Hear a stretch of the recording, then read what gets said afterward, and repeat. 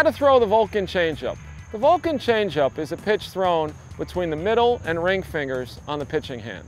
The name comes from Mr. Spock, for those of you Trekkies out there, whereby he had a greeting where he would part those fingers. Most recently, Eric Gagne, dominant closer for the Los Angeles Dodgers, threw a Vulcan changeup, as has Ian Kennedy in recent years.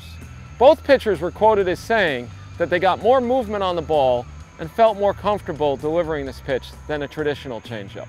I would caution young pitchers from spending too much time learning the Vulcan changeup, but rather learn the three-finger trophy change or the circle changeup before fiddling around with this more gimmicky changeup grip.